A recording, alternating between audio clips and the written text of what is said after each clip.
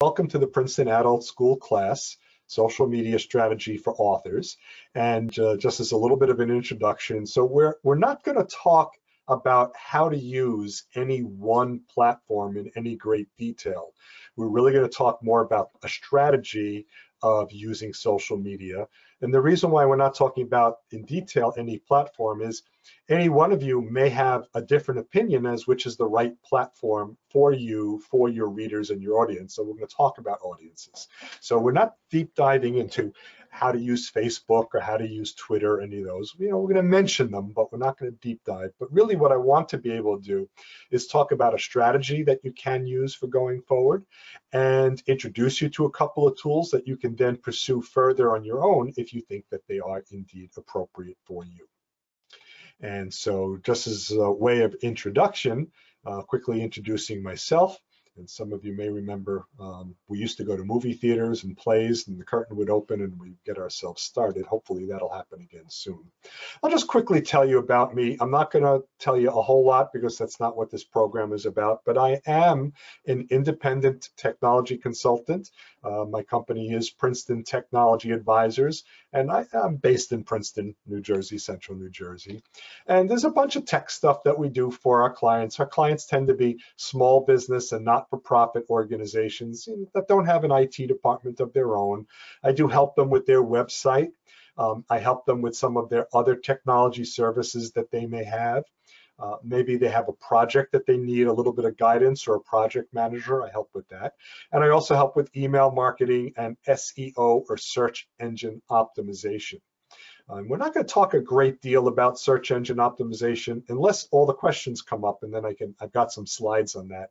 But this is a long enough presentation. You may start to feel a little bit when we get to the end like it's Thanksgiving, you feel full and you want to step away from the table. So that's why I don't talk about SEO in great detail. But if you want and have questions about it, I'll be happy to answer them. And also, while I have not written a book, I don't anticipate writing a book or anything on that level. I am a blogger, and so my website, that's my blog site, which actually connects to my website now. And so I do blog on technology topics, but I write to the layperson. So I'm not writing to technology people with acronyms and all that kind of stuff because my audience tends to be people that are not technical in nature on their own. So you're welcome to go take a look at that a little bit later. So let's talk a little bit about what social media really is. And I found this definition and I thought it was wonderful, so I'll just read it. I don't always like reading off my slides word for word, but I thought this was very good. So social media is the collective of online communication channels, and we'll be talking about communication channels, dedicated to community-based input, interaction, content sharing, and collaboration. And when I saw that, and I read it a couple of times originally, it was a couple of years ago, I really thought it was a very good description of social media. I liked it. The only problem I had with it is it's a little complicated if you're not part of this community. So I kind of boiled it down. And in boiling it down, what I came up with is you're really just using the internet to share information. That's what you're doing. So the communication channels, those are the different tools that are out there. We'll talk about them. And you'll share or post or write or get the information out there. And that's what you're doing. And the internet is your technical means for getting it out there. So using the internet to share information, or people are. And this is a strategy that I subscribe to. It's called spoke and hub. And if you can kind of think of a bicycle wheel, in the middle is the hub, and the spokes are on the outside, and the tire is outside of that. And the tire turns around on the hub. And I'm of the opinion that, and I agree with this, that the hub is your website. Because if you have a website, you can write about a lot of different things. You could have a different web page about each either topic or subtopic or category. But if you use some of these other things, like if you start using social media sites or email or public relations or pay-per-click or affiliate marketing or any of these others that you could put out on the spoke, generally the posts that you put out are smaller and of a singular focus. And so those social media sites, those email marketing, those traditional marketing campaigns that are on the spoke, they're going to reference back to your website. And so that's what the spoke is used for, to go back and forth. And then your website may direct your reader of your website to one of your other spokes. So kind of go up and around. So not quite really truly relational, although it is a little bit, where the center of your online strategy becomes your website. If you don't yet have a website, you've got questions about it, certainly feel free to ask about that on the way as we go through this. And really, why is online presence so important? Well, for the first thing, your readers, your followers, people looking for people like you, they expect you to be there. When they look for somebody, and think about the way you might use a Google search or searching on a social media platform, you will only find people that are accessible. And so we all expect people to be found, the ones we need to be found. And so that's one reason why it's important. People are searching for products and information online all the time. And just think about how you're using the internet, whether you're using Google or Bing or Ask or Yahoo or any of those, or even if you're on specific shopping websites or other places, you're searching all the time for information. Maybe you're getting referrals for services or information. And a professional website, a professional social media site really gives you and your brand credibility. So you have, street cred, you have online cred, and it becomes very important. Also, you can use it as a platform for demonstrating what's important to you. You can demonstrate your interests, your knowledge, your expertise, any of the information that you want to get out to your audience. If you are not yet known, this is where people begin to find out about you because they haven't heard about you. But maybe when they do their own online searches, when they're searching the internet on their own, they may begin to find you. And every once in a while, I do hear from someone who says that they're very afraid to be on social media because they don't want any of their personal information to get out. They don't want to be hacked. And so in case that's in the back of your mind right now, I would say, don't worry about that at all.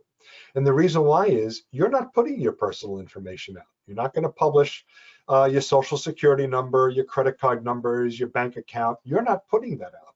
You're putting out information that is important to your reading audience.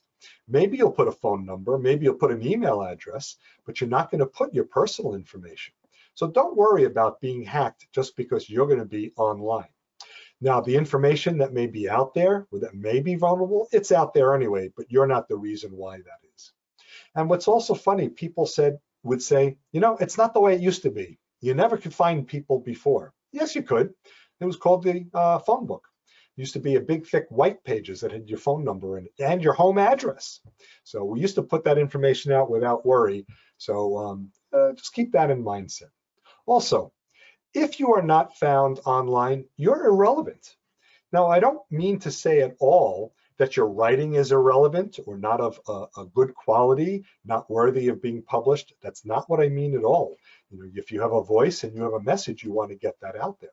But if someone is going to search for someone like you, if someone is going to search for the genre that you're writing in, if someone's going to search for a topic of interest, that's a topic of interest for you as well as them, and you're not available to be found, they're not going to contact you. They're not going to buy what you're writing. You're just not functionally relevant to them because you're not seen. So you do want to be found online. And I can tell you with 100% certainty it's true. And the reason why, I wrote it in bold red. And if I wrote it in bold red, it must be true. And I think I read it on the internet, so that must make it true also. By the way, not everything that you read on the internet is true. You have to use your own filters. Okay. So to benefit from using social media, any social media, you need to have a strategy. You need to have a strategy that really takes into account what you are trying to achieve. Just because you put it out there, it doesn't mean you're going to be seen. You really have to go after and target an audience that's the audience of what you're writing, or what you're selling, or what you're promoting. It's not the strategy of just put it all out there and we'll see what sticks. It really needs to have a bit of a targeted strategy. So think about, as you plan how you may want to use social media, what it is you are trying to achieve. And I don't mean at a high level. I want to sell more books. That's fine. Who do you want to sell them to? What's your way of selling them? How do you want to get across? Are you going to go to bookstores and have readings? Make those sorts of approaches as part of your strategy, just as an example. And social media as a strategy is actually iterative because, let's say we start at the top, you set some goals, and then you think about who your audience may be, who you're trying to reach. And then you say, well, this is the platform that I think they're on. And you start writing some content and putting it out there, and you implement it. And then you see the results. If it's not where you want to be, you may have to adjust. And then you have new goals or altered goals. Maybe it's a different strategy. Maybe it's a different platform. So it's a bit iterative. You may go around a few times before you really get into a good, positive working situation. So realize that it is a little bit of trial and error, and it's certainly a little bit of an iterative process as creating a social media strategy. So in terms of talking about setting goals, you certainly have to know your audience, and your audience is who you want to engage with. Again, just putting information out doesn't mean you're reaching the right people. And so you need to know where your audience hangs out online, where they shop online, where they promote online, where they publish online, everything about them. But you need to know who they are. You have to make sure that you understand that. Then you have to identify what type of content will you post. So if you have a book of poetry or prose, maybe you'll put a few of them out there. If you have a novel, fiction or nonfiction, maybe you'll put your first chapter out there, right? A lot of people will read the first chapter of a book and be hooked or not, and so you'll want to hook them. Maybe you'll write supplemental information. Maybe you're writing history topics in your book, so therefore you'll write about the history, but not specifically publish the exact content in your book. You'll whet their appetite. So you have to decide what type of content. You'll also have to figure out where you're going to post, where you're going to promote. Are there specific social media websites, or are there going to be podcasts, or are you going to be on YouTube? Or you have to figure out what's best for you.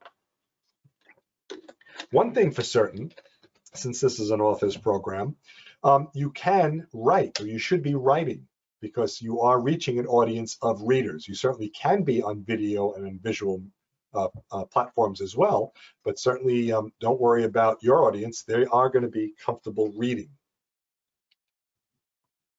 And you really need to know how to use the different social media channels or the different platforms that are out there, the different tools that are out there, because each one could reach an audience a little differently. Each can reach a different type of audience. Some platforms are for older people, some are for younger people. And so you really then need to engage and use the appropriate platform the appropriate way. So as an example, YouTube is very video oriented. So you certainly can give a video, but you might not want to have a video of pages turning in your book, letting them read it on their own, because that's not quite the best use of video. So you might want to do something different, maybe read a chapter or have a discussion or a podcast. And then you have to think about what do you want to have happen as a result of your activity. So now that you're beginning to engage your audience, how do you want them to interact with you? How do you want them, to be involved with what you're writing? Should they contact you? Do you want to point them to a bookstore where they can buy it? What you're selling. So you have to think about that as well. How to continue with the activity once you begin to become found and recognized online. So I mentioned your audience. So who is your audience? Well, maybe there's a good chance one of those people are your audience. And it really is who you want to reach with social media. That's who your audience is. You want to make sure that you know who you're writing to. If you're writing to, let's say, an older group rather than a younger group, you're going to make sure that you reach out via platforms where older people hang out. If you're going to hang out with younger people, then maybe you're going to want to make sure it could be broadcast on a smartphone instead of a computer, because we know young people just stare at their phones all day long. I'm 62. I like my computer more than my phone, just what I'm used to. So it's who you want to reach. And you need to understand what's important to them and how to communicate with them. that becomes important. So if you said, I'm going to put everything out there on my smartphone, people will be able to find me. And again, if your audience might be a 50+ age group, they may not be as readily available on phones. As we get older, we have to wear reading glasses and stuff. It may not be as easy for us. Young people pound away on phones quickly. So you need to understand the proper way to communicate with your audience. If your audience tends to be consumer-based or retail-based, not within an industry, you'll have to write and communicate in terms that they will understand, the layperson language. Of course, if you're going to be writing about industry, maybe educational type things, you can use industry terms and educational terms because your audience is a different audience. And so that becomes important as well. Younger audiences write differently than older audiences, although I'm of the opinion that younger audiences have lost something in the way they write. My nephew, love him dearly, 24 years old, a tech person. When I get texts from him, there are no punctuations. I got to read his text 2 or 3 times to figure out what he's writing. I use punctuations. So as an author, who is your audience? Who's the author's audience? And so I've got this list. It was actually from this gentleman, Kevin Cruz, who is a New York Times bestselling author. And so I had read this online, and I just thought this was a good bit of information to share with you as well. So among the people that could be your audience, it could be what we call, or he calls, your personal reader network. These are kind of your network of fans or friends or families or clients or people that you have some form of relationship with. They may not all be your best friends. Maybe you're connected to them already on social media. Maybe you've been introduced to them and connected to them on email. Maybe you met them at a conference. And so you want to reach out to them again. This may be a group of people that are important to you, your personal reader network. So for some authors, that's very important. But if you think about it, it's fairly finite. You typically don't have, enough friends to make money off what you're writing. You have to go a little beyond that. Then there's also the bookstore browser or the online bookstore browser. Someone that you don't know, but they might see your book and your writings as they go shopping or as they're searching the web. They come across your book and it's piqued their interest and they want to know more and they want to read more. And so this is clearly a bigger audience, certainly. It could also people who buy for others. And it's not just individuals who buy a gift for an individual, but it could be professors that are buying for students or for a whole curriculum. It could be executives in an office that are buying for a team. I had a boss who did that. He would buy these project management books and other books written by other executives, and he would give them out. So I got a couple of books from an old boss. And then there's the retail buyer, and that's not the person who's the store shopper, but this is the one who works for the retail company, like someone who buys books for Barnes & Noble and buys books for Amazon. You want to get their attention. And when you start getting their attention, and if they can be part of your audience, they may be able to buy and represent your book very easily in a very large way. And then in best case, you'll get written up in the media. Hopefully you'll get your writing reviewed by people who themselves have an audience. So you have to think about how to connect with any one of these types of people, any one of these types of audience, because the way you communicate with them, the message you send, what you write to them about might be a little different. And you want to make sure you get their attention properly. So there are different audiences. As you look to use social media to reach your audience and the different platforms, which we'll get into in a few minutes, you have to think about what is social media really about. Unfortunately, a lot of people think social media is about them, the writer. It's about me. How can you help me? How can you buy my book? Buy my book is good for me. Read my content, it's good for me. A lot of people are very selfish that way. And it's almost a natural expectation, especially when you're starting out new on platform. I'm learning you about me. And while really it kind of is, you can't project that. You can't project yourself as being selfish. What you really need to do is make social media about them, your audience. How can I help you? The content you write should be informational to them. If it's your website, you might have some information to help them understand the importance of your topic, why they should be interested in you, not just tell them you have to buy this. Similar if you have posts on Facebook, or if you are going to be presenting and you want to post on Twitter or any other social media site. It all has to be about the audience, because just as I said before, you can't be selfish on social media. You can assume that a lot of people are, including a lot of people on your audience. So they're interested in looking for their own needs and help. And what you do, you provide value. You share information that's helpful to others, and you don't have to post all the time. It doesn't have to be daily. Actually, I know someone who posts daily. I used to know someone, well, I still know him, but he used to post twice a day, an important topic in the morning, and he had a quote in the afternoon. Twice. I thought it was incredible that he kept that up for a few years.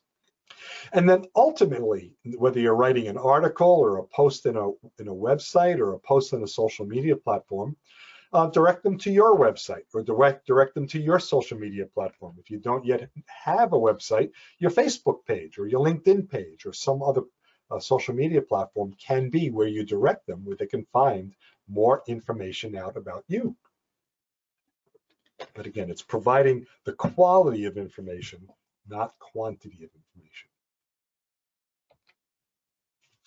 The most effective platforms. Now, I can't tell you these are the best platforms to use for you, because it's going to be a little bit specific to your audience. This was from the Content Marketing Institute. This study came out about a year and a half ago. They had one a few years earlier, so this is the more current slide. If you are promoting B2B, business to business, and you are absolutely a business, you have to view yourself as a business, even though you may not consider yourself big business. But if your users, if your audience, if your readers are going to be business-oriented people, and I think we can, put educational institutions. So if you're trying to write to professors and students there, that would count. That's what's called B2B, business to business. The number one platform statistically is LinkedIn. So you should be on LinkedIn. You can write a lot of information on LinkedIn. You can join groups of like-minded people and contribute there. And then not too far behind, Twitter and Facebook. And if you looked at this study from about the last one before was 2016, Facebook was a little bit higher, but Twitter has become higher as well. YouTube and Instagram are more video and photo oriented. And so business people, not quite as much are using those. They are using it, but in terms of best platforms for organic searching on social media, LinkedIn. If you want to read the full post, when you download this slide deck, that link at the bottom is actually clickable. You can actually click on the link, and it's a hot link, and it'll take you to, you can read the whole article or excerpts of it that you want. And then you can see on the right side, some of the other sites you may have heard of. They're the under 10% crowd, so used a lot less from a B2B perspective. But from a business to consumer, it changes a little bit. Facebook is right up there, and that's really what Facebook is. It's very much used by end users, by people, tend to be a little less by business people. And then you see the video and imagery ones come up above Twitter and LinkedIn. It's the nature of the non-business audience. And then again, you can see the others on the right as well. So if you're going to be promoting to a more consumer-based audience, you might try using Facebook as a first platform to start, or Instagram or YouTube. You have to find what would be working for you. And again, the link at the bottom will talk to you about, this is the B2C discussion. We'll talk to you, you can download that or watch that as well, read that as well. That is a hot link. And you can see Pinterest is higher. Pinterest here for B2C, again, it's visual, picture oriented, 29%, but it was only 9% for B2B. So yeah, that's used a bit more. Oh, here's our first intermission. So do you have any questions? I haven't seen anything in chat. If you'd like to quickly unmute yourself anything that we covered, you're welcome Yeah, to. I do. I think if we're not strictly business, we're trying to sell a book, then we would concentrate on the consumer, social media locations. Is that correct? Or should we do multiple? Well, it, so I think ultimately you'll get to multiple, but the challenge is social media is like that joke, how do you eat 1,000-pound elephant? One bite at a time. So social media should be started the same way, because if you said, well, I have to be on Facebook and YouTube and Pinterest and Instagram, this is overwhelming. That's the 1,000-pound elephant. But if you pick just one and you say, I think my audience is going to be mostly on Facebook, just put your time and effort into that one. Get comfortable with it. Um, yeah, Well, I'm on Facebook and LinkedIn, and I don't really use Instagram, although I'm on it. I haven't used it to market. okay, I have my own website. good. So I've done a lot of this, and I'm still not getting much, you know, success. So Right. a part of it is, and maybe I should have kept the search engine optimization slides in, but part of it is, um, I'm, well, what I would be looking at if a client came to me with the same sort of challenge Yeah. is I'd want to know what keywords or phrases Mm. are relevant to your audience, and are you using them regularly and repeatedly throughout your social media and on your website? And I'll give you an example. I was at a writers conference a few years ago. I gave an earlier version of this presentation, and the gentleman had a similar question, so we took it offline. And he said, you know what I write about? I write about fiction in historical events. So it's not a true story, but it's a story that took place in a historical event, and it's basically the Wild West. So he said, okay, tell me some of the keywords. If I wanted to search for you, what are some of the keywords I should be using? So he named the primary characters in the book. And I said, why should I use that? He said, well, those are my characters. You should be searching for my characters to find me. And I said, I get it, but I don't know you. I don't know your book. I don't know your series. I don't know your characters. There's no way I can do that. Maybe I should be using Wild West, or maybe there was a specific event like Little Bighorn. And he said, well, yeah, but my characters are really most important. So he was challenged a little bit, but we talked it through. And so you have to think about, how might they search for someone like you? How might they search for content that you're writing? And then in the content of your pages, in the content of your posts on social media, begin to use those terms the way other people. Remember, social media is about them, not about you. So that would be the first thing I would be looking at. And since I haven't seen your website and we haven't really had a significant discussion, I Yeah. don't know what you are or not writing.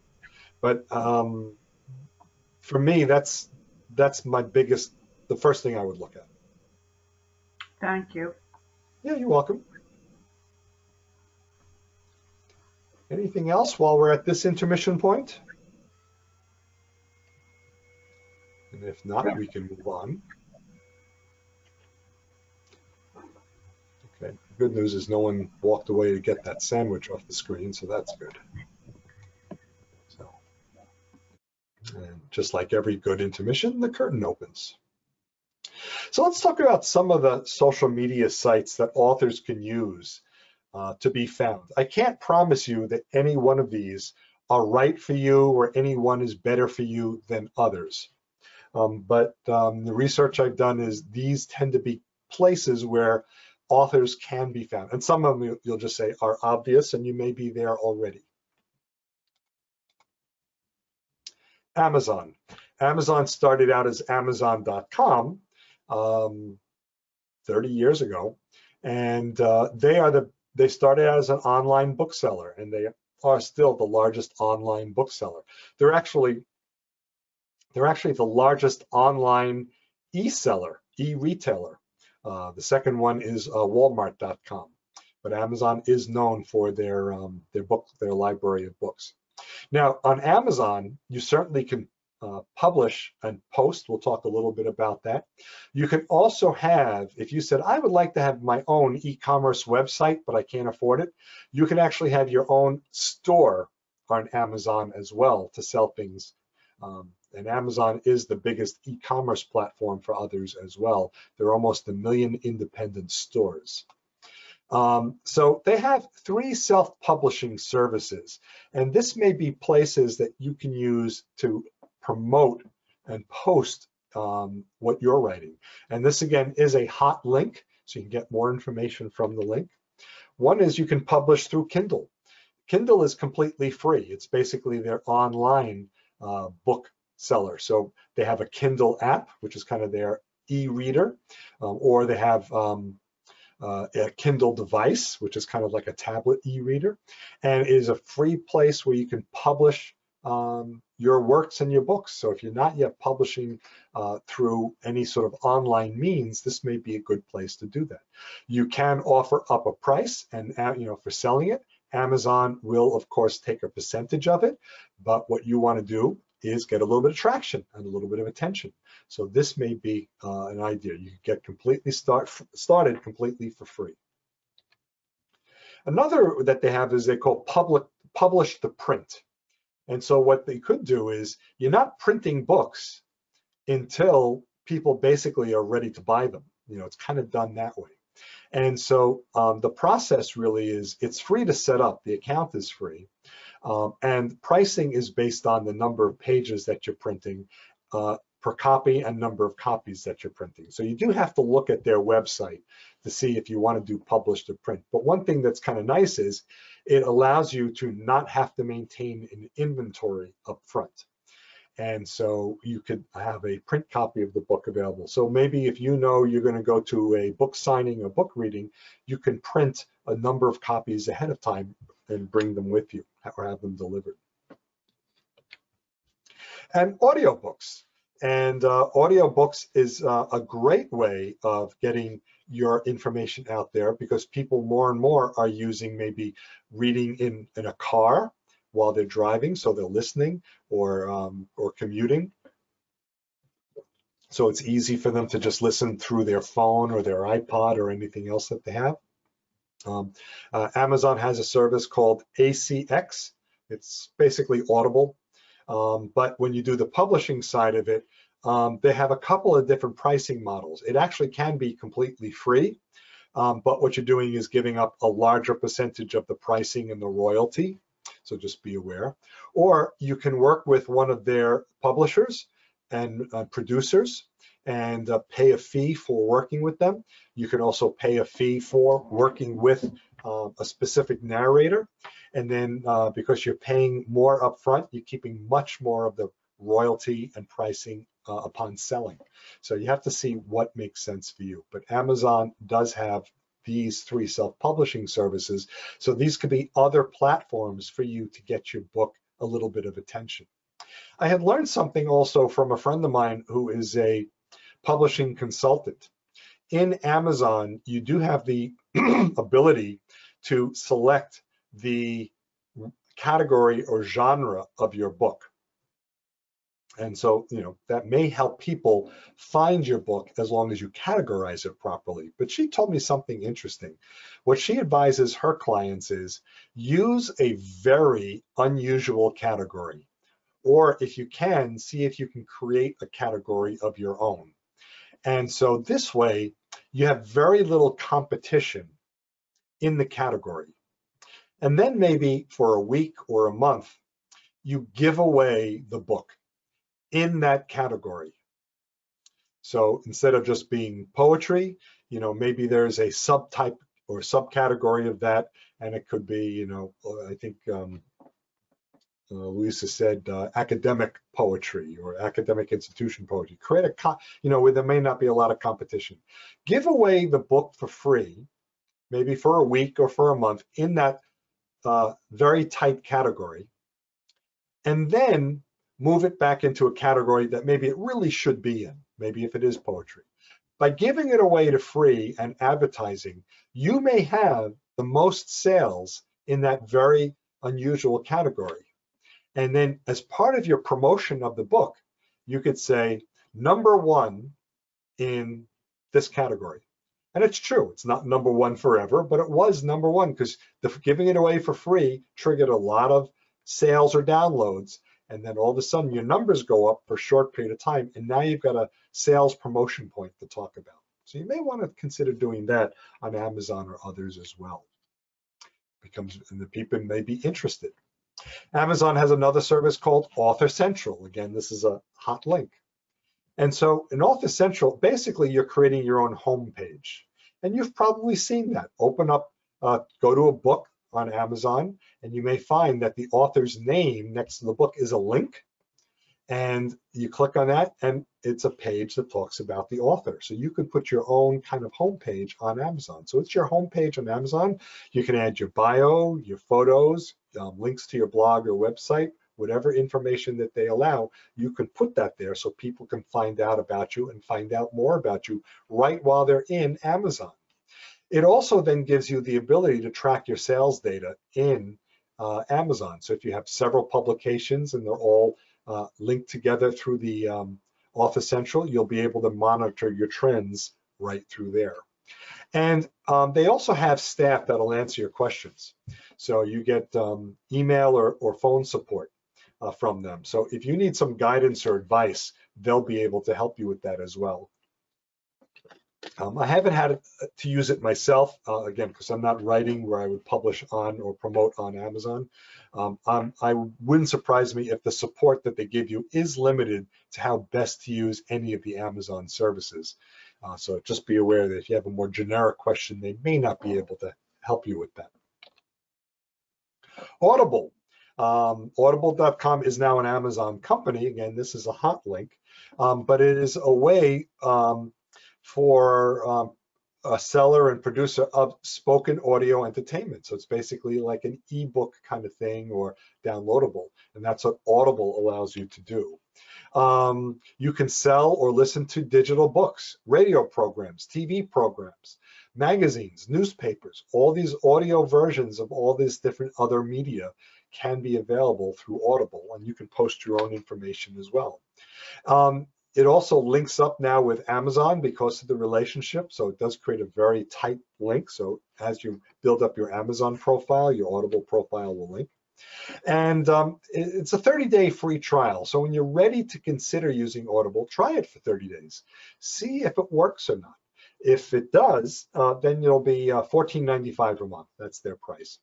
And if you are a Prime member, so if you're using Prime for shipping or other Amazon services through Prime, their audio and streaming movies and stuff, the prices are discounts, or sometimes they give you specials. So you can look at that as well. The specials change all the time. Goodreads, another great program, again, owned by Amazon. Amazon's been buying up the competitors. Don't know when it's going to be a monopoly, but it's an audience of more than 90 million book lovers. And what they do is they want to really, it's a platform for people to share books, rate and review books, and find, as a result, find things to read as well. If you are an end user, it is completely free. You can add books to, they call it your bookshelf. It's kind of your list. You can provide ratings and reviews. As you build up a network of friends in Goodreads, you can refer to them or see what they're reading. So you can get, suggestions as well. And if you want to promote your writing and your books, you can, and it's called pay-per-click, which basically is, all of a sudden got the hiccups. You're basically paying when, not for the advertisement, but if someone clicks on the advertisement to read it. And I don't know what the pricing is. You'll have to look at it. Wouldn't surprise me if it's, pennies per click, but you do have to be careful with some of these pay-per-click advertising that people aren't clicking like crazy. So make sure you understand the advertising model. We are going to talk more about pay-per-click, in a few slides from now. So you'll get that information a little bit later. Another one is issue.com. Issue.com, again, their mission, connecting content with people, very similar to what we just read. And so it's a digital publishing platform, and you can publish all sorts of quote unquote printed media, newspapers, magazines. You can put your portfolios out there, catalogs, do-it-yourself guides, all sorts of information, whatever it is that you would like to publish. They do include publishing tools to help you get your content online. And again, you start free, and actually they do have a free subscription, and they call it unlimited. It's unlimited uploads, but the uploads files are limited in size. You may not be able to put big documents out there for the free, but you can get yourself started. Also, the free version are going to have pop-up ads and other things. You may be fine with that at the beginning. To get many more features, to get rid of the ads, prices start at $19 a month. And by the way, the prices that I'm telling you, I actually did validate all of these earlier this week, so they're all current. Scribed, another one, again, hot link. It's an online reading subscription. And again, like the others, it will work on any device. So if you like carrying your smartphone around or a tablet, iPad might be a little smaller than a computer, a laptop computer. They have over 500,000 audio and print book titles available to you. Okay. The members are basically everybody in the reading and writing community. So including publishers and editors are there as well. You can publish up to documents up to 100 megabytes in size. Give or take, that's about 500 pages. So, unless you're writing very large documents, any one document could be up to about 500 pages. So pretty big content. And for this unlimited subscription, $9.99 a month. You do get a 30-day free trial. So you may want to look at Scribe to see if they may be worthy for you as well. And Kindle Unlimited, that's basically the ebook version of Amazon.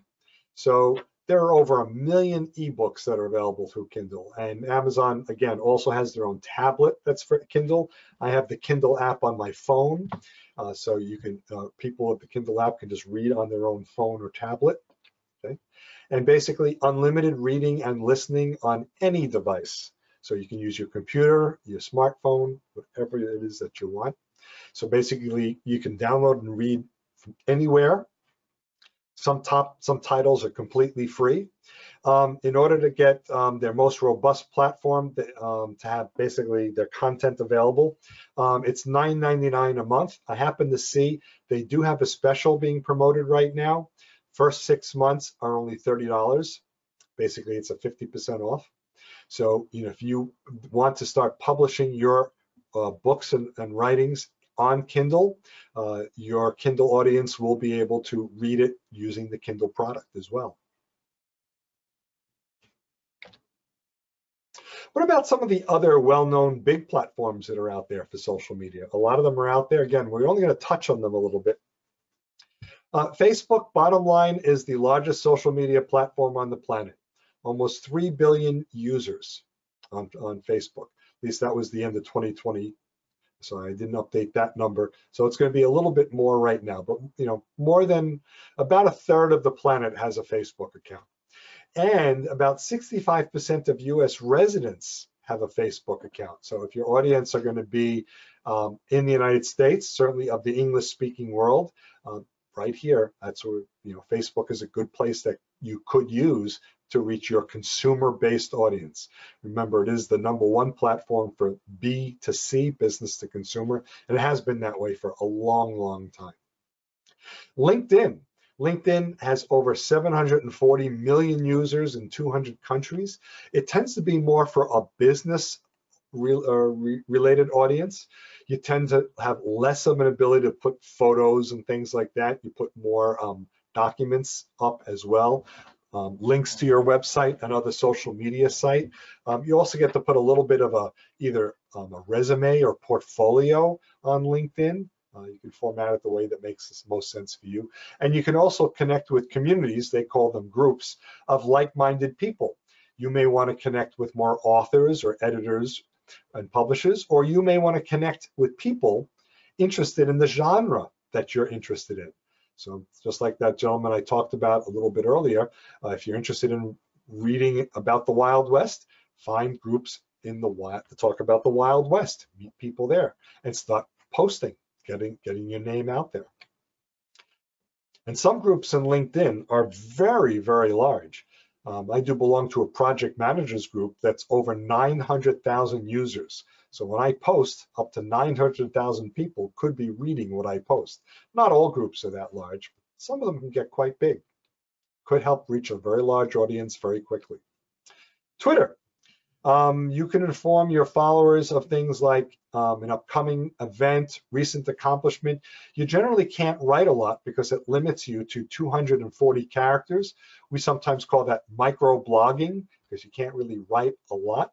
But what you certainly can do is write up to 240 characters. You can also put a link. So you might say something like, I'll be at the Barnes & Noble in Princeton to do a book reading and give away copies. Click this link to find out more. That'll certainly fit within 240 characters. They measure their user base a little differently. Rather than telling you how many users they have, they report how many active users there are.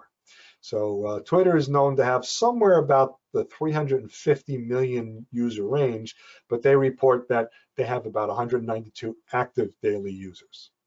And of course, there's some people that are active, but less often than daily. But a great platform to reach a pretty large audience. You might be interested in blogging. That's a platform I like. For me, I don't mind writing a page. I don't think I've got a book in me. I just haven't been inspired to write a book. Although someone said I've got over 100 blog posts. They should put them all together and make a book. Maybe, just hasn't been of interest to pursue it. But a blog, it's a website. Or it could be a page on your website that allows you to write these little short articles. Well, not little short, but generally not hundreds of pages. And these articles are called posts. So you can provide information to your readers. Maybe I like writing a few short paragraphs. I'll say 500 to 1,000 words probably is pretty good. You can write your opinion. Generally, you don't write something new. If you're going to discover something, don't put it in a blog. Go to a journal in an industry about whatever it is you're discovering. You may want to put snippets of your book. One of my clients is an author, and we put a couple of chapters, the first couple of chapters of her book online. And you can post it on your own site. If you don't have yet your own blog page or blog site, maybe find someone else who does that's in your genre. Or find other websites that will allow you to post. Some do because they're looking for content. And it also, blogging supports your brand. It demonstrates your interests, things that you're passionate about. So blogging is really can be very helpful. It's a little bit hard to make money on blogging, not impossible. So people want to monetize blogs. You can. You have to tie advertising to it. Most cases. And then the flip side is some people don't want the advertising associated with it. So a lot of times I prefer, and I tell my clients, use blogging to supplement and promote rather than for directly monetizing. It's to support your brand and your interests in what you're writing about. Oh, our next intermission, there it is. Any more questions at this point, or any questions at all? Maybe I should start playing Jeopardy. Yeah, I have a. Okay. Go ahead. Person go. Yeah. What is that? The question? I used to, when I had in a previous job, I used to manage Google Ads. Oh yeah. And I'm wondering whether the Goodreads pay-per-click ads work on the bid system the way Google Ads do. I don't exactly know, but it wouldn't surprise me if it's very close. But I can't tell you because I haven't worked with Goodreads. I haven't had a client that's asked me to help, and I haven't had a need with it myself. So Google, as you know, can get very specific where your ads get posted and how long and limit your budget. I just don't have the information about Goodreads. Uh-huh. Okay, thank you. Sorry about that. Yeah. And you Now, know, other social media. Yeah, go ahead. now I was going to ask how you get your book on Scribed, and is it a website for that? It's a There are platforms that have tools that help you post your content. What are they? Do we have a list? Well, they are Scribed, Issue, Goodreads. They are a website, right? www.issue.com. So that's how you get to them, to access. It's all online. Right. Is the blogging on their website then? Is that what you're talking about? I'm not sure how to Oh, I blog. see. The blog I was thinking is more tied to you directly. So it's a place, maybe you'll have a page on your website where you can put your own blog posts. Oh, okay. It's on our website then. So yeah, I Okay. don't know that any of these bigger platforms like Issue, Goodreads, and the like have a blog section where they invite authors to contribute. Generally, the types of bloggers that invite authors are individuals and platforms that don't have a big audience just yet, and they're asking others to contribute to their content. Okay, so say you put your book on several of these websites that cost $10 a month. That's without advertising or marketing. So just your book is on their website. Is that correct? It's another place where you can be found. From a search engine optimization point of view, like in the Google world, the more places you can be found, the more Google begins to understand what this thing, your book, is about. And then when someone Googles a topic that's of the genre of your book or has you as the author or whatever it is that people search on to find you or someone that or your genre, Google assembles all its understanding from all these other places and Oh, then decides if I should put you higher up in the list or further back in the list. So you so want to be found in other places, and remember those keywords I mentioned before, you want them to be commonly used and repeated across the different platforms you're going to be on. Because because search engine optimization being found in an automated fashion online, these tools like Google and Bing and the others, the search engines, have to kind of say, that's what this is about. I'll serve this one up on the first page or the second page. hmm that's interesting because you could be spending do 10 of these for 100 a month, which is 1,200 a year, and be getting quite a bit of attention, which is relatively Right. low compared to marketing costs. But do remember at the beginning, we talked about you do have to have a social media strategy. So if you're going to be on a couple of these, $10 a month, and you're on 10 of them for $1,200, are your audience on 12 of them or 10 of them? Right. Or is most of, like the 80-20 rule, is most of your audience on 3? Or are they on 2? Yeah, I So don't know. yeah, well, yeah. So we can't discover your audience in a session like this. It's something that you're going to have to understand and find on your own. But again, think about if you know what your genre is, Google, use Google and search. And don't search for you, but search to see if your competitors come up. And I don't mean search for them by name, right? So, if you're doing science fiction, don't search for Arthur C. Clarke, because Arthur C. Clarke will come up if you search for Arthur C. Clarke. You might search for science fiction or fantasy, and then you'll get these broad terms, and then narrow it down a little bit. It might be, science fiction and magic, or science fiction and space. You might hone it a little bit. And when you start seeing websites in the list coming up in Google that you say, yeah, that's kind of like mine. Now you've kind of figured out how people are typically searching for you. The reason why you figured that out is Google figured it out and said, I'm serving up this information on the results based on what I understand people want to see when they search on this term. And then that search term you'll want to add in different places in your online activity. Okay. Is that clear? David, Kind of. It's a big topic, search engine optimization, but really what you want to be able to do is begin to understand how other people search for you. So an easy way is search and see if either your competitors or your like-minded people, if you said, oh yeah, I would read that if I was looking for someone like me.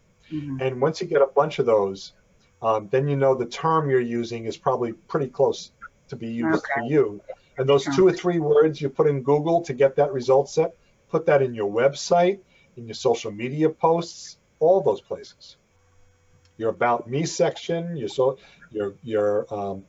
bio on Facebook, your bio on LinkedIn. Put those same search words a few times. Yeah, Stephen. are you going to talk about bookshop.org? I was not. I'm going to talk about it the next time I teach this class, I guess. Sorry.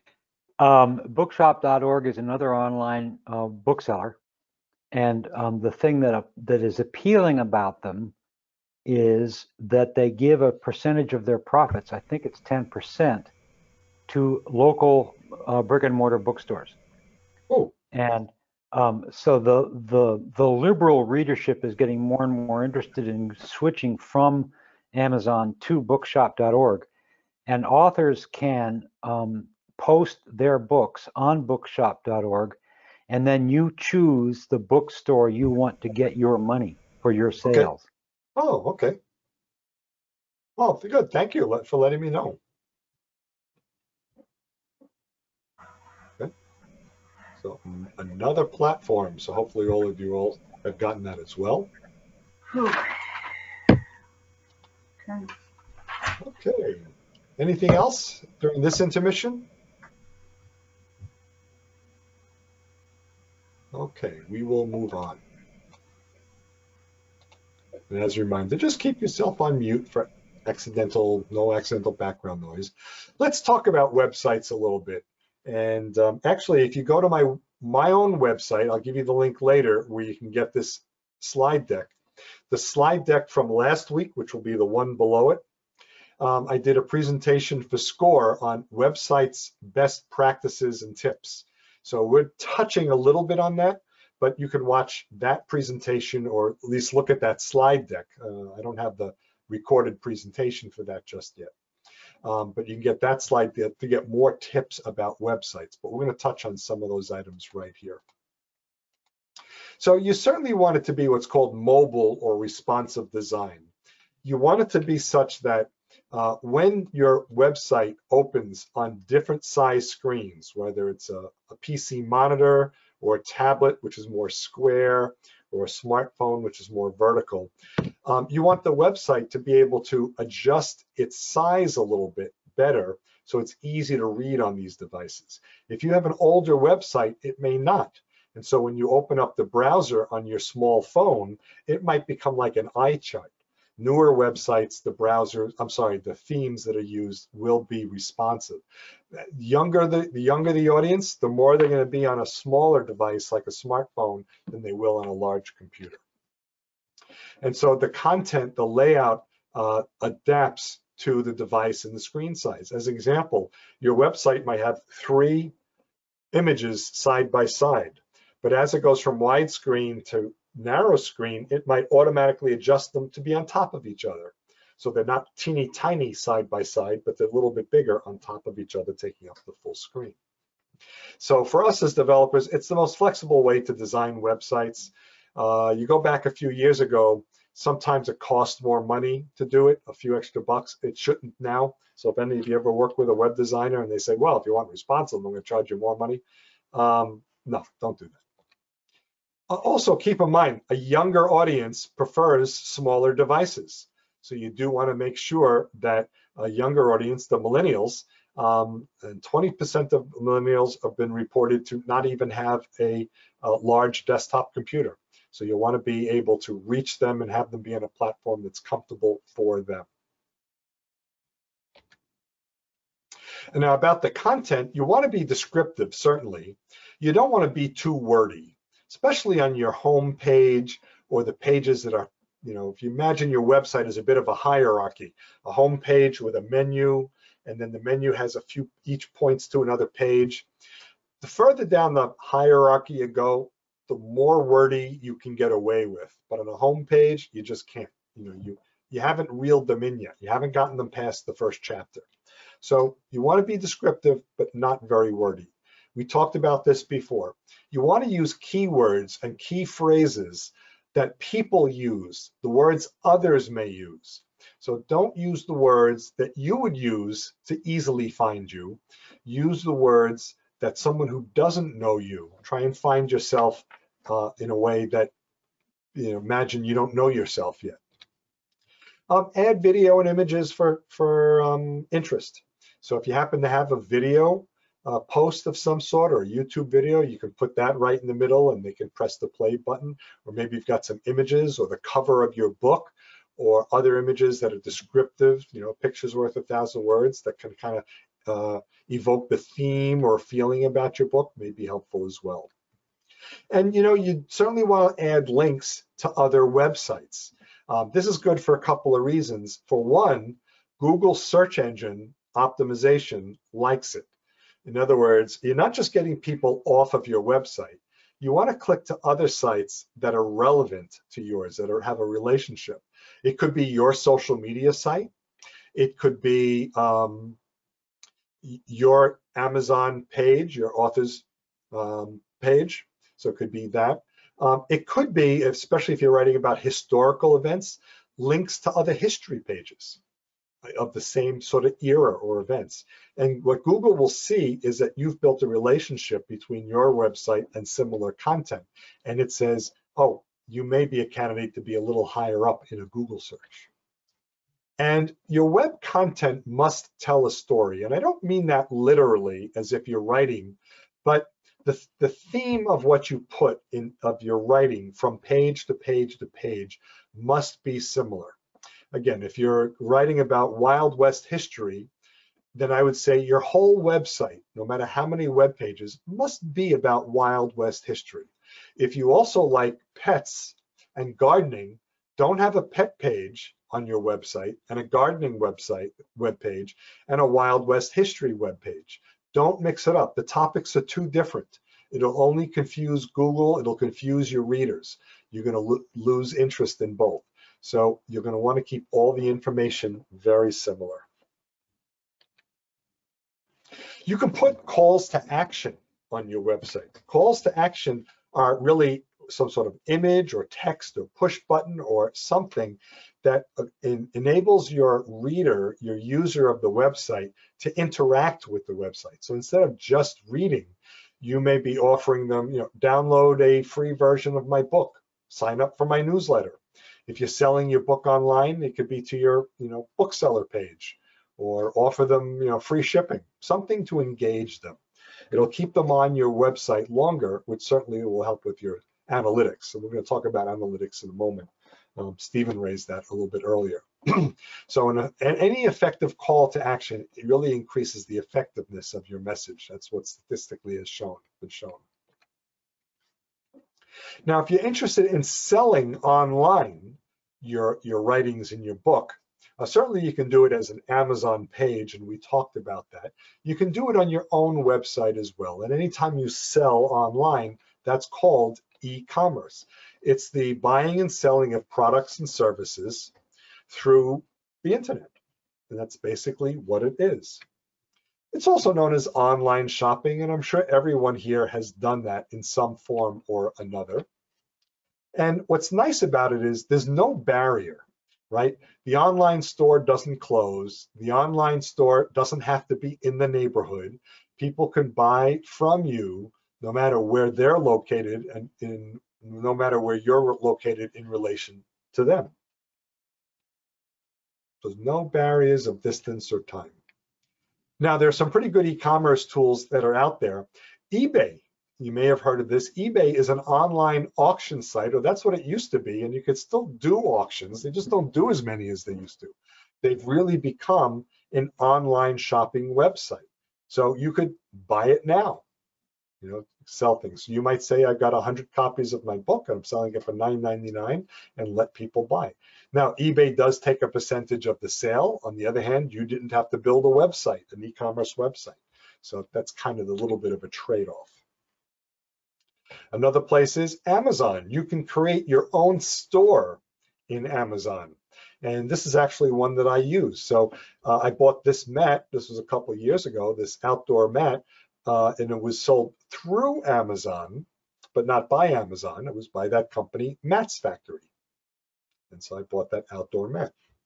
And so there are about, or almost about, 1 million online stores that are through Amazon. Just go to Amazon.com. Amazon does take a big percentage. I don't remember what it is right now, but takes a percentage of the sale. But again, you're using the service otherwise for free. So you're only basically paying for when you're selling.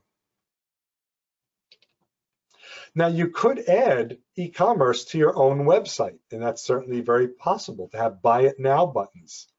And this one is actually a client of mine, and these buy it now buttons went to her PayPal account. And so once they paid for whatever the service is that they were acquiring, it paid credit card or check through the PayPal. She got paid, and the person got their coaching sessions. And you could do the same thing with selling your book, either through PayPal or through a web page that you set up on your own website. You can also build a website, and instead of using, I don't know what you're using now, but like instead of using Wix or Weebly or WordPress or one of the big web design tools, and a lot of them have e-commerce, these platforms, Shopify, BigCommerce, Volusion, these are web development platforms where the websites are supposed to be e-commerce. So they're web development platforms for selling stuff. And even to the thing like clothing, where you could sell one shirt in different colors and different sizes. You could sell your book through it as well. Shopify is the biggest of the platform. Their hosting platform is, it starts at about $29 a month, and most people can get away with that without a problem. So it does the web hosting and gives you all the tools for selling online. So if you want to have your own e-store, online store, you can do that as well. Some e-commerce best practices, and that other program that I talked about a little bit earlier about website types and best practices talks about this in greater detail. But you certainly want to make a good first impression. You want to have good copy, good text, keywords that people will search and find, good images. I don't know that this guy is making a good impression. You certainly want to make sure you use a platform that will display well on mobile devices. A lot of the modern ones will. You also want to be able to have reviews. So if someone likes what you are selling, they can say so, and then others will read the reviews as well. Reviews validate just how good or of how much interest someone has in the product that they just purchased.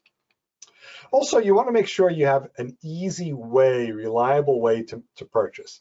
People shouldn't have to be going through hoops. My opinion is put the price right on the product page. Some stores don't put the price on the product page. They say put it in the shopping cart so you can read the price. I don't like that, because if you don't like the price, then you got to take it out of the shopping cart before you complete your sale of other items. Maybe have appealing shipping options, fixed price shipping, free shipping, and make sure they can check out fairly quickly and easily. And also be prepared to fulfill the orders. If you wind up selling something and you all of a sudden get a lot of orders, if you sell your book and you don't have enough printed copies of your book, you're going to make people a little unhappy, because it'll take a while for them to get it. They'll be back ordering, and that may be a little bit of a turnoff. So make sure you can fulfill properly. There's different ways of doing fulfillment with e-commerce, and you have to find out what the best way is for you. So which social media platform is the one that is best for you? And a lot of people think this is the most important slide of the program. And I kind of think it could be very important. It is a very important slide, but if you're waiting to find out what the best social media platform is, you're not going to get that answer. The reason why is, first of all, you can't be on every social media platform. So you want to be on the one that's really right for you. But the best one is you have to determine the one that's most relevant to your audience. What is your genre? Where do they go to find out? Where does your audience go? Where are your competitors?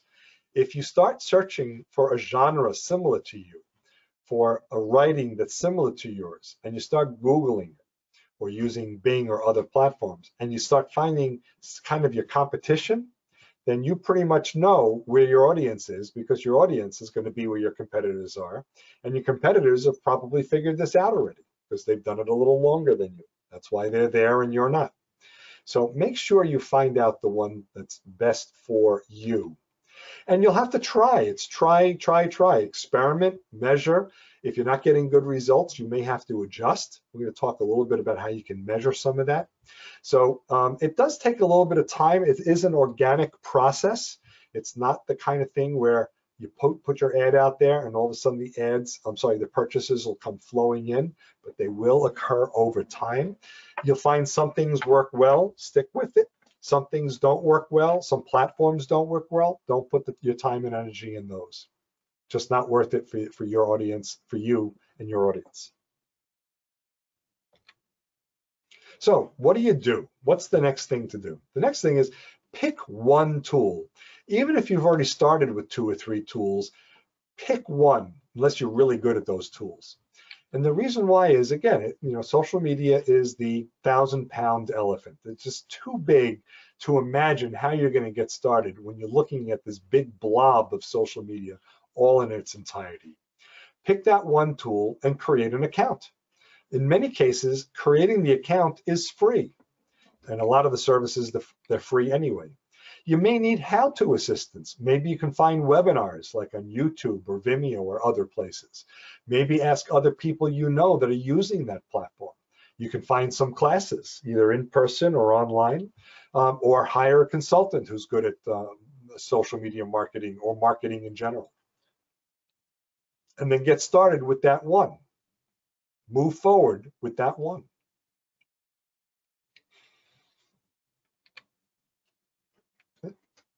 Let's also talk about analytics. So now that you've got maybe your website, you've got some social media visibility that's starting, you want to know, are you effective? Well, one way to really know if you're effective is your website getting views? Right? Are your social media sites and posts getting views? Of course, if you're getting orders and sales, you know that your promoting is working as well. But you may not quite be getting a lot of conversions. And just because you're getting website views, not all of them turn into sales conversions. So we'll talk a little bit about analytics. And it's really a way to be able to monitor the performance of anything that you have online. You can't monitor the performance of other websites and other social media platforms, but you can monitor the performance of everything that you quote unquote own, your website, your pages. And what you want to do is see the effectiveness. How effective are the programs that you put in place? Find the ones that are working. Are you seeing over time, month after month, that you're getting more views and more hits? Are you starting to get more emails and phone calls and purchases? And so when you look at the analytics, it'll show you over time, are you staying the same? Are you improving or are you not improving? Now, they can't tell you what to do about it, but the information can help you make decisions, more relevant and timely decisions, and then focus your time on the things that are working and focus less of your time or avoid altogether things that are not working. And basically, you ask yourself, am I achieving my goals with social media? If you're achieving them, fine. If you're not, remember right at the beginning, we had that iterative process. And it may be time to think about, is it time to just update some of what I'm promoting, using different keywords, visiting a different website to promote and such. You have to find out for you what's best. So Google Analytics is a tool that is completely free. Does it cost anything? No, it is completely free. Google, it's free, and the reason why is Google wants the statistics because it uses it for its own purposes. It's not going to get your phone number. It's not going to get your social security number. That's not what they're looking for. They're looking to be a more effective Google search engine, and the way they do it is to make sure that people are using the platform. So they give this away for free.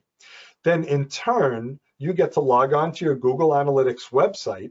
It's not your website, it's the Google Analytics.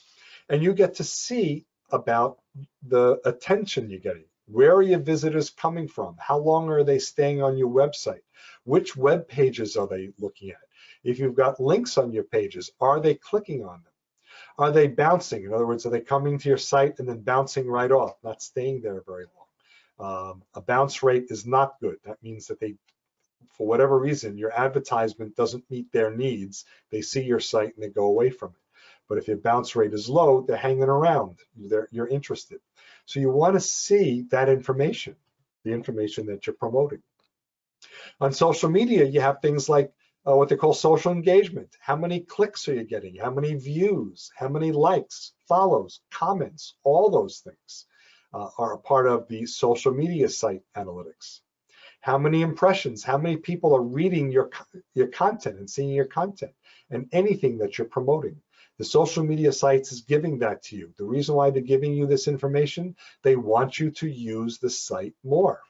If you use the site more, you'll tell your friends and it'll increase their user base. And so that's what they want to do. You have to decide what to do with the information. The social media analytics, the Google Analytics is not going to tell you, do this, do that, do the other thing, because it's not going to understand your goals and other information. So you'll have to do that, or you can work with a social media consultant who can help you focus on that. And fine-tune and adjust your strategy as needed. Fine-tune and adjust your site content as needed. Remember that iterative circle from the beginning of this presentation. Okay. So as we wrap up, social media, using the internet to share information, or for people to use information to share information with others. That's what social media is about.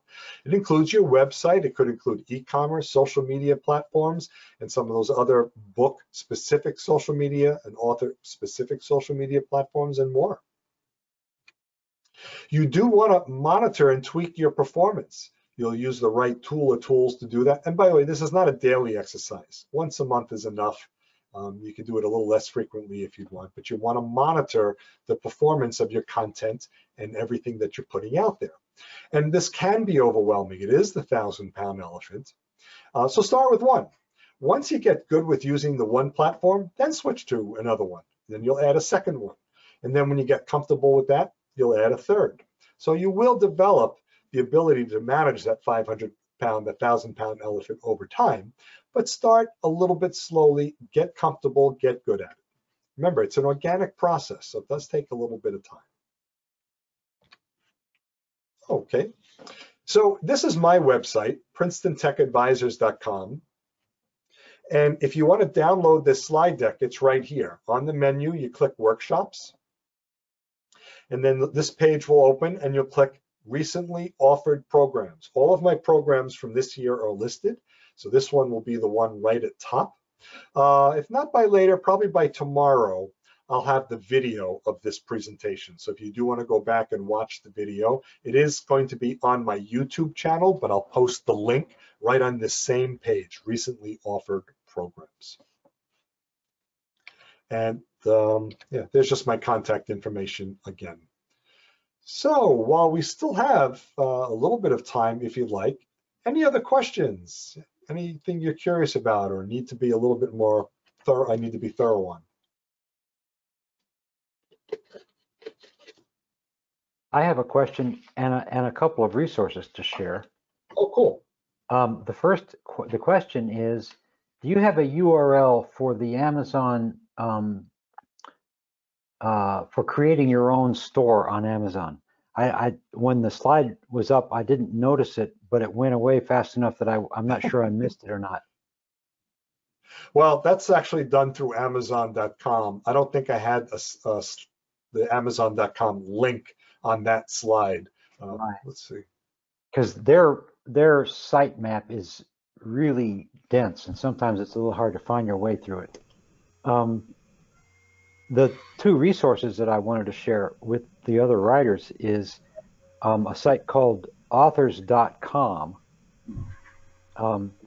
I've only just registered, and I don't really know exactly what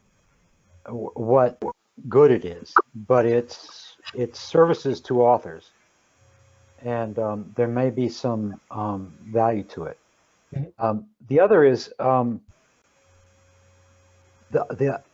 I've gone to the websites. Right now I'm publishing poetry, and I've gone to the websites of poets who write poetry like mine, and I write some nonfiction. How did you find those? Um, I mean, kind of initially, how did you find them? I think I don't really remember. I think I Googled some keywords like nature poetry. Okay. And I came across a journal that's now defunct called Eco Poetics. And the Eco Poetics website, even though it was no longer being maintained, had years worth of poets published and names. And there's also a couple of websites that are just for poets. They're basically directories of poets. And their websites, if they have their own website, it's on that aggregator website. And when I found a fellow named David Abrams who writes sort of in my field, I discovered that he was the key person for it's basically an institute on environmentalism, and they feature authors, and you can submit your book to them. They have a submission period. You submit a book to them, and if they like you, then they put you on their website. It's like even better than having a review. Sure. And so the tip is to hunt down writers who write like you do, and see if their websites, if they have one, and most of them do, link to anything else that might be useful for you to get your work published. Because a lot of them have, sidebars that have external links to stuff that's related to what they write. Well, thank you very much for sharing that. And the reason why a moment ago I just kind of interrupted you and asked, how did you find these authors and poets that are similar to you, was just to demonstrate to all of us that's a way to begin to find out what may be the proper keywords that you want to put in your posts, in your website, any place that you're writing and publishing online, so that Google will begin to associate you with those search terms. Also, once you find somebody who writes like you can go to their webpage on Amazon and look at the other people who bought this also liked. Oh, yep, good idea. But that helps you find others. That's not quite the organic way of how people can find you until you start becoming someone that somebody else purchased. Right. So, it's important, but not as much in the getting started time. Yep. Thank you. Anything else, folks? Well, a lot of this is new to me, and it was very helpful. I'm kind of going on my own and trying to see what I can do to improve marketing my book. It's a memoir. Yeah, and this really was meant to be a bit of a high-level introduction It's a lot to digest, which is why I Yeah. didn't want to deep dive into a lot of information. I'm hopeful that you begin to digest a little bit of it and get a sense of a next step that may make sense for each of you to have that next step. Yeah, I think publishing in the pandemic has been difficult also because you can't do anything in person. Sure. Yeah. Yeah. And, if you're comfortable, you said, gee, I'd really like to be sitting in a bookstore and read a chapter of my book. You can do that virtually, with something like Zoom or one of the other sessions tools. But you also have to promote it. Not much different than if you said, I'm going to be in my local bookstore, and hopefully people will Okay. sign up. Like a virtual book Yeah. review. Yeah, that's interesting. So, these tools, we're lucky we have a pandemic in the time when we've got these virtual connectivity Yeah, tools. If this the was a computer pandemic internet is everything, it seems, for if, today. if this was a pandemic like this happened, and this is just monumental, of course, 20 years ago, Mm. we would be sitting on our thumbs. I mean, we wouldn't even, at the beginning, we wouldn't even have been allowed to go to the video store. So we would have been very bored very quickly. Yep. Anything else, folks, before we wrap up? Going once, going twice. Okay, no worries at all. Thank you so much for joining us this evening. I appreciate that you had the opportunity to do so, and that I wasn't showing up all by myself today, so that was very nice. I appreciate your questions and your participating as well. So here's my contact information. You're welcome to contact me if you'd like. Like I said, on my website, if you want to download the slide deck, you're welcome to it. Just wait another day or so, and the video will be there in case you want to go back to it. The video won't have live links, but the PDF of the slide deck does. So if that's helpful, certainly feel free. But if nothing else, I'll simply say have a good night, and thanks for participating with the Princeton Adult School. Thank you. Yeah. Thank you.